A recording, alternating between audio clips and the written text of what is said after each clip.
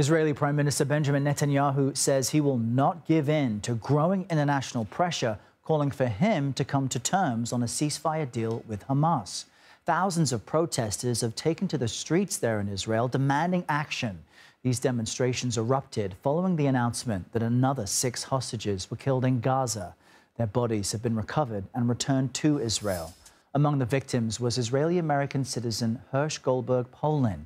On Monday, his mother gave an emotional speech during his funeral ceremony about her journey over the last 332 days.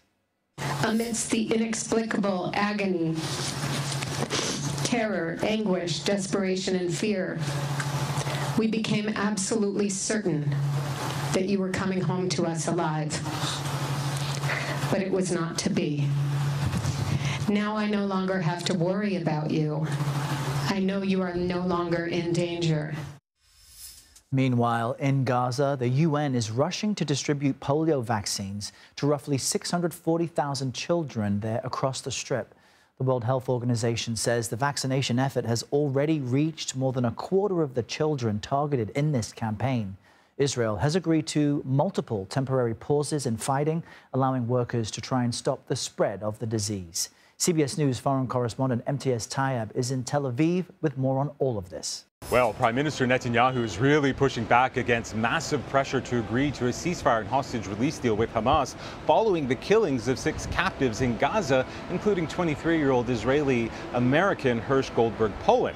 Now, this is as tens of thousands of Israelis took to the streets for a second night to demand Netanyahu bring an end to the war in Gaza and free the remaining hostages. But in what appeared to be a rare act of contrition, Netanyahu addressed the nation asking for forgiveness, but his tone quickly shifted, saying he would not give in to pressure, and what some are describing as a lecture, insisted Israel must retain control of the Philadelphia corridor.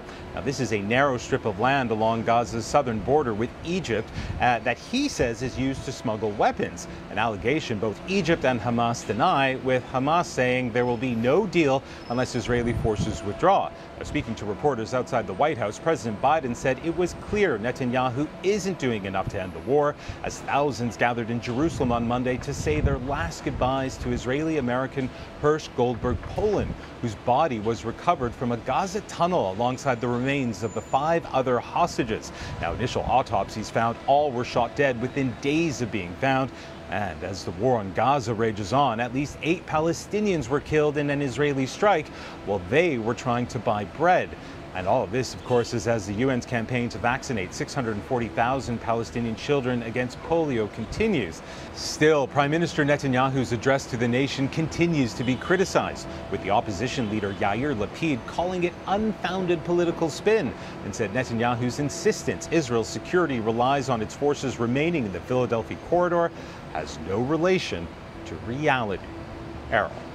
Imtiaz Tyab, thank you for that. CBS News congressional correspondent Scott MacFarlane joins us from the White House with more on this. As we heard there from Imtiaz, Scott, President Biden says he doesn't think Netanyahu is doing enough to get a hostage deal done. But specifically, what more does the White House want to see from Netanyahu? That's a great question, because that criticism was, to put it mildly, muted or less than declarative. The president was asked if he thinks Netanyahu's doing enough, and he answered with just one word: no, and didn't elaborate beyond that. The pressures on Netanyahu in Israel are not the only pressures. He's feeling international pressure to either change the trajectory or accelerate the trajectory of these ceasefire and hostage release talks. He's getting it from the hostage families. He's getting it from U.S. officials. He's getting it from political figures, and he's getting it inside his own nation. We know that the president continues to express optimism. When we asked yesterday why he thinks this latest effort will be different than the previous efforts, he said hope springs eternal, and said they are working hard at this. We know they met in the White House Situation Room yesterday, the president, the vice president, key members of the hostage negotiation team. But at this point, it is optimism, it is aspiration, with little concrete proof to show these latest efforts, this latest proposal, has any chance of being more effective than the previous efforts. And Scott, from what you can tell, is the Biden administration considering any shifts in policy or support in order to apply new pressure to Israel? Because Israel is also waging a campaign in the West Bank, separate from what's happening in Gaza, and they've got pressure from the north, from Lebanon as well. Now, there have been multiple reports of a last make it or take it or leave it deal or proposal that the U.S. is behind along with its partners. Put those reports aside for the moment. There are any number of efforts diplomatically to continue talks, to continue negotiations. We know that briefing that they had in the White House Situation Room is not going to be the last one. But in terms of changes in strategy or changes in approaches, Netanyahu is making the argument back home that weakens his hand. If the U.S. questions his interest and his techniques, it gives Hamas more leverage at a time when Hamas needs no more leverage. We do know, though, Errol, there is an enhanced urgency each day, especially with the murder of 6 hostages this weekend. There is an urgency for a deal. It's just not clear there's a pathway to one. All right, Scott MacFarlane, we appreciate your report.